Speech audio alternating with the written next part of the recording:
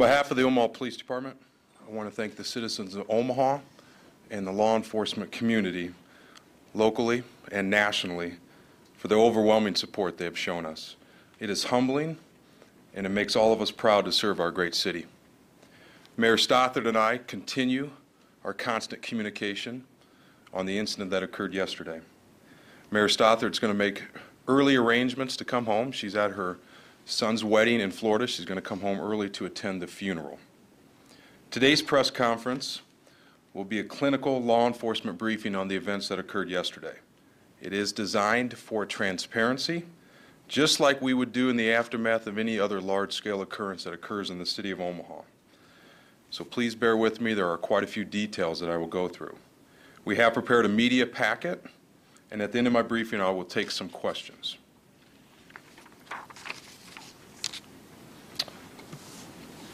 On Monday, May 20th at 12:58 p.m., Omaha police officers assigned to the Metro Area Task Force were conducting surveillance in the area of Martin Avenue and Reed Street. Sergeant Jeff Kopetz, a 24-year police veteran, and Officer Robert Laney, a 25-year police veteran, were attempting to locate and arrest 26-year-old Marcus D. Wheeler. Wheeler was wanted on a felony warrant for first-degree assault as a result of a shooting that occurred on September 5th, 2014. You should have copies of this in your media packet. While Sergeant Kopetz and Officer Laney were watching the residence at 3057 Martin Avenue, additional officers assigned to the multi-agency task force began responding to their location to assist with locating Wheeler. Among the responding officers were Officer Jeff Schmaderer, a 21-year police veteran, and Officer Kerry Orozco, a 7-year police veteran. Officer Laney observed a suspect which matched the description of Wheeler on foot near the intersection of Vane Street and Martin Avenue. Officer Laney drove to the intersection of Vane Street and Martin Avenue, where he observed Wheeler walking in a grassy area on the north side of Vane Street across from the address of 3159 Vane Street. Officer Laney radioed to Sergeant Kopetz that he had the suspect. Officer Laney parked his unmarked vehicle, equipped with emergency police lights, in front of 3159 Vane Street. The red and blue emergency police lights were flashing at this time. Officer Laney got out of his vehicle and called Wheeler by his name and told him to stop. Wheeler responded by pulling a handgun and firing at least 3 gunshots at Officer Laney. One bullet struck the lower portion of the driver's side door of Laney's vehicle. It's depicted in the photo. Officer Laney did not have a chance to discharge his handgun in response. A second bullet struck the back window of a parked vehicle in the driveway at 3159 Vane Street. A female witness was standing near this vehicle and witnessed and corroborated the confrontation between Wheeler and Officer Laney. Wheeler then fled north towards the rear of 3057 Martin Avenue. At this point, Officer Laney radioed to Sergeant Kopetz that shots were fired and that Wheeler had fled towards 3057 Martin Avenue. Sergeant Kopetz quickly drove his unmarked vehicle into the driveway of 3057 Martin Avenue and turned on his red and blue emergency lights. The sergeant got out of his vehicle and observed Erica L. Coppage Williams and a small child come out of the front door of the residence. Sergeant Kopetz yelled out to Coppage Williams to come out away from the residence to him, so he's motioning her, come to us. Sergeant Kopetz described Coppage Williams' appearance as agitated and stressed as she yelled back at him. Sergeant Kopetz then observed Wheeler appear from the back of 3057 Martin Avenue, walking across the driveway from the west towards the east. There's a green 4-door sedan parked in the driveway that was between Wheeler and Sergeant Kopetz. Sergeant Kopetz gave Wheeler loud verbal commands to stop and get on the ground. Wheeler instantly responded to the verbal commands by quickly turning towards Sergeant Kopetz, taking a crouched shooting position, pointing a handgun and firing multiple gunshots at Sergeant Kopetz. Sergeant Kopetz at this time returned gunfire towards Wheeler. At this moment, Officer Orozco and Officer Schmaderer ran up to the driveway and formed a tactical approach behind Sergeant Kopetz's position. Wheeler continued east over a fence and into the backyard of 3055 Martin Avenue. The sergeant, followed by Officer Orozco and Officer Schmaderer, approached the backyard along the west side of 3055. Martin Avenue. Sergeant Kopetz observed Wheeler in the backyard. Wheeler was again crouched down in a shooting stance and fired a second volley of multiple gunshots at Sergeant Kopetz. Sergeant Kopetz also fired multiple gunshots at Wheeler in return. Immediately after this exchange of gunfire, Officer Roscoe yelled out that she had been hit. Sergeant Kopetz turns towards her, observed her bleeding, and yelled for her to get on the ground. Sergeant Kopetz then lost sight of Wheeler as he fled towards the east. During the exchange of gunfire, Wheeler fired at least 6 gunshots from a 9mm caliber handgun, equipped with a high-capacity drum-type magazine, should be depicted in one of the photos. This exchange of gunfire was witnessed by a citizen. Officers Schmaderer and Orozco did not discharge their duty weapons. Their duty weapons were .45 caliber. Officer Orozco suffered a lethal gunshot wound to her upper chest area, just above the front panel ballistic vest line. Officer Schmaderer pulled Officer Orozco to the front yard of 3055 Martin, where Officer Schmaderer began to administer first aid. 2 uniformed patrol officers arrived on scene and began CPR on Officer Orozco until the Omaha Fire Department arrived and took over the emergency medical procedures. Wheeler was struck by 2 gunshots. One was a lethal gunshot wound to his chest. However, he was able to continue eastbound through the backyards along Martin Avenue to the rear of 3043 Reed Street. A witness observed Wheeler collapse in the yard on the southeast corner of the residence at this address. The witness also observed a handgun fall to the ground with Wheeler. Witnesses alerted officers to Wheeler's location. Sergeant Kopetz, Officer Laney, and other officers that had arrived to the scene located Wheeler lying face down, located Wheeler lying on the ground at the rear of 3043 Reed Street. Lying next to Wheeler was the 9mm Glock handgun. The uniformed patrol officers began CPR on Wheeler until the fire department could take over. Officer Orozco and Wheeler were transported to CHI Hospital in extremely critical condition with CPR in progress for both. Officer Orozco was treated by a trauma team at the hospital. Officer Orozco succumbed to her injuries and was pronounced dead at the hospital. Preliminary autopsy results show that Officer Orozco died from a gunshot wound to the upper chest, just above the ballistic vest line. Further evidence showed that the bullet that struck Officer Orozco passed through her chest and exited her back. A bullet was recovered from inside of her rear ballistic vest panel. This bullet was examined by the Omaha Police Department forensic firearms examiners. The bullet was fired from a 9mm handgun. The only person at this scene that had a 9mm handgun was our suspect Wheeler. Wheeler was also treated by a trauma team at the hospital. He also succumbed to his injuries and was pronounced dead at the hospital. Preliminary autopsy results have not been completed and are not available at this time. To summarize, the firearms involved in this incident include a 9mm handgun fired a minimum of 9 times by Wheeler, at least 3 gunshots fired at Officer Laney on Vane Street, and at least 6 gunshots fired at the 3 officers in the driveway of 3057 Martin Avenue. Wheeler was armed with a Glock 9mm handgun with a high-capacity drum-type magazine with a 50-round capacity.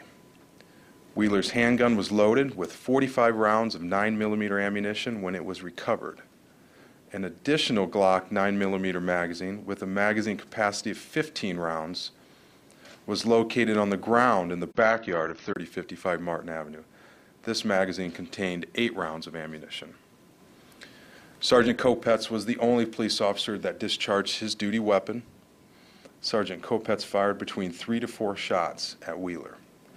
All 4 officers in this incident were armed with Glock 45 handguns. Law enforcement officers that are assigned to the Metro Area Fugitive Task Force wear a modified tactical police uniform due to the nature of their work. The uniform typically consists of tan pants, a dark shirt, and a black tactical vest, clearly marked with police on front and back. At this point in the investigation, 13 sworn law enforcement personnel and 11 civilian witnesses have been interviewed by the Omaha Police Department's Officer-Involved Investigations Team. This investigation continues at this time. Autopsy and toxicology results are pending, and forensic firearms and ballistic examinations will be conducted. Wheeler is a convicted felon. He's also a known gang member. He was convicted for a federal narcotics distribution charge. He was sentenced to 5 years, 6 months in federal prison. According to court documents, he ended his term of federal supervised release on November 5th, 2013. Douglas County Attorney Don Klein has been contacted and briefed on this incident. The sergeant who discharged his weapon is 51-year-old Jeffrey Kopetz. And again, he's a 24-year veteran assigned to the Omaha Police Fugitive Squad. He has been a supervisor in that squad for many, many years. Per Omaha Police Department policy, any officer who discharges his or her firearm that results in injury or death is placed on paid administrative leave, pending the Officer-Involved Investigations Team and Internal Affairs investigations. Sergeant Kopetz has been placed on paid administrative leave. Any additional information about this incident will be released by the Omaha Police Department's Press Information Office or by myself directly. A grand jury will be convened to investigate per state law. The actions of my officers were justified as they were attempting to apprehend a dangerous suspect who engaged them in gunfire on at least 2 occasions. I'm going to go ahead and take a few questions as to the incident at hand. Please identify the news organization you're with, state your name, and speak loudly so any viewers can hear your question as well. Chief Schmaderer, how often do you see, I mean, 50 round capacity, how often do you see something like that with such a high capacity out on Omaha streets? It's a rare weapon. The drum magazine is not something we see very often. And the drum magazine can go to an offender's mindset. And it certainly shows you the type of weaponry that is out there on occasion. But even this one is rare, even for law enforcement to see. Chief Schmaderer, Jessica Gill, WOWD 6 News. Can you talk a little bit about the time and care that goes into getting such a dangerous person in custody? Sure. The Metro Area Fugitive Task Force, they do their homework. Once they get a warrant that's signed by a judge, they start their background work trying to identify where that particular suspect may be. And their background work involves all the investigative tactics that a normal investigator would take. And on this particular occasion, they took it upon themselves to even conduct surveillance of the location to see if they could find him. Once they spotted him, they are also trained to take those offenders into custody. And what they will do is they will focus on the worst of the worst that we have in Omaha. Oftentimes, they're given special assignments based on who we feel is the most dangerous person in Omaha with a warrant at the time. I'm not saying Wheeler was, but he certainly was extremely dangerous and on our high list. I'm going to go to Tom Becker. You had a question. Yes, sir. Thank you. Yesterday in the press conference, you would not talk about this because you said the investigation was ongoing. Right. Do you consider the investigation to be complete now, or is there still more investigating going on? Well, there's always more investigating going on because we still have the autopsy results. We still have to do the ballistic testing and do all the legwork on that. But this is as complete as we're going to get after one day. And as I said earlier, we feel it's important to come out to the public, let the public know what happened. We do this after every major occurrence, and it's the way we operate. It's designed for transparency, Tom, and we wanted to ensure that we did this on this shooting as well. In essence, our procedures have not changed, and our protocol hasn't changed because an officer was involved. Chief Paul Gutierrez, Fox 42 News. You had mentioned that at the scene, Erica Coppedge-Williams seemed distraught and that she was yelling at officers. Right. Could you expand on that? What was she saying? What was she yelling? How distraught was she?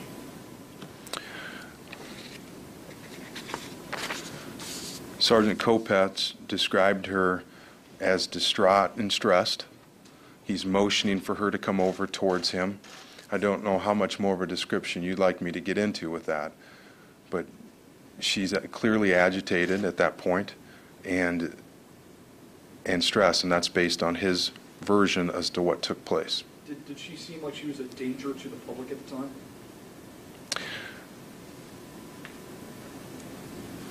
Agitated and stressed?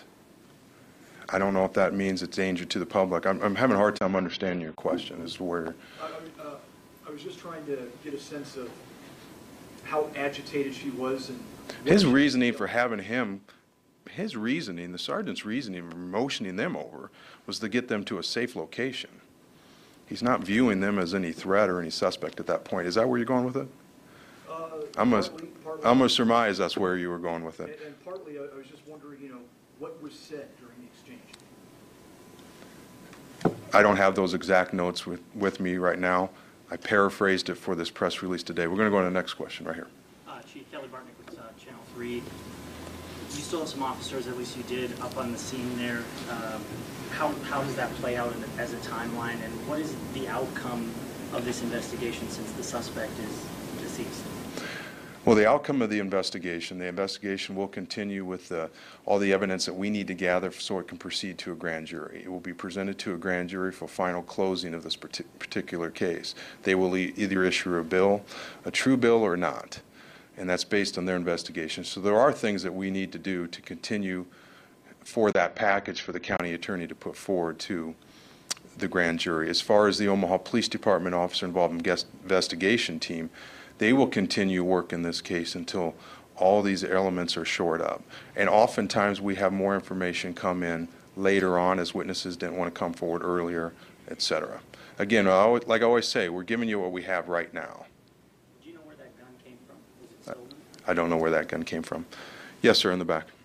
Chief Nick Hogan, NBC News.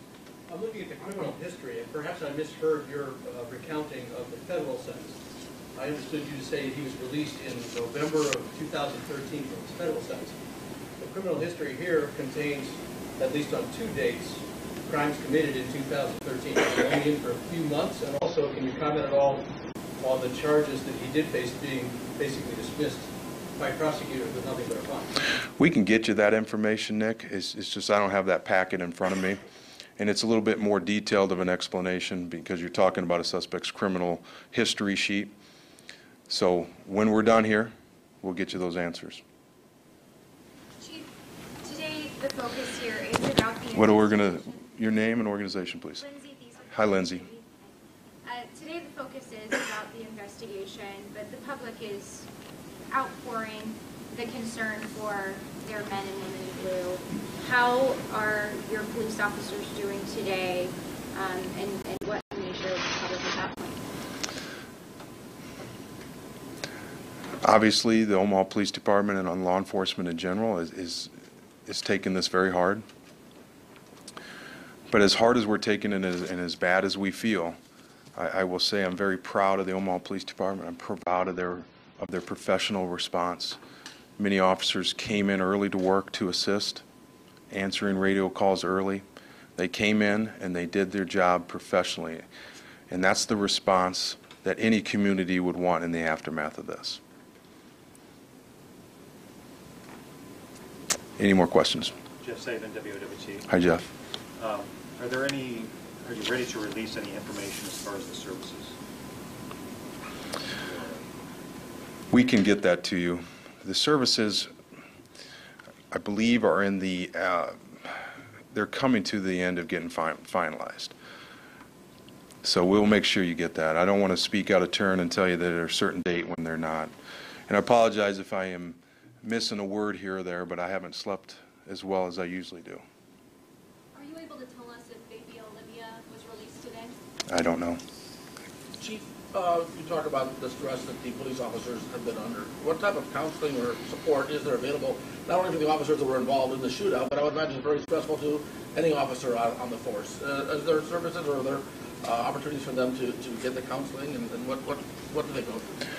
There is. The department as a whole has access to a peer support group that is especially adept at handling the aftermath and working officers through scenarios like this. There are about 9 or 10 officers directly involved in either the CPR or the incident that we will have a mandatory referral in which they'll get an opportunity to talk to somebody that's a doctor in this field to make sure that they're prepared to come back to work and that they can process this appropriately. I'm going to take one more question. Christina, do you want that? You've mentioned that you kind of walked through how the tactical uniforms work, and we've heard in the past, even here locally, of officers being hit by gunfire, even while wearing their tactical uniforms. Do you see any sort of, foresee any sort of change coming with how their uniforms are set up or laid out or anything like that? I know it's hard to tell the future, but I don't see any change. The vest is what it is. It's not going to cover every aspect of our body, and it never will. Law enforcement will always be a dangerous job. And there's an element of risk that Omaha police officers and officers all across this country put themselves through to keep a society safe. Mr. Wheeler, in this occasion, was being sought after because he attempted to shoot and kill another member of our community. So it's law enforcement's job to find that individual and try to bring them into custody. And that's all they were doing here. And because of the elements of everything that goes in law enforcement, it's dangerous, and one of the officers was killed on this occasion. And I don't know how to summarize it any more than that. It was a tragic circumstance that didn't have anything to do with equipment, tactics, or anything like that. It had to do with the fact that this job is extremely dangerous. And I'm going to close by saying we appreciate the Omaha community support.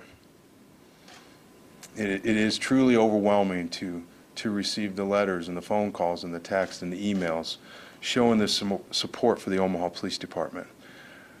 And I have this feeling a week ago, 2 weeks ago, a year ago, but I have it even more today. The Omaha community is a special place. Thank you and have a good evening.